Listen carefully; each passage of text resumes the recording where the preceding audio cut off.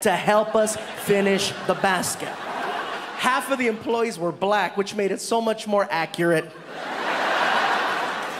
Aisle after aisle. One guy was stocking a shelf. He was an older white guy, and we're like, "Sir, can you help us? What do you need?"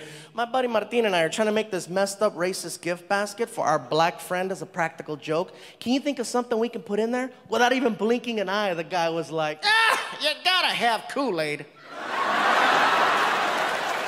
It's at the end of the aisle on the right, malt liquors and XL.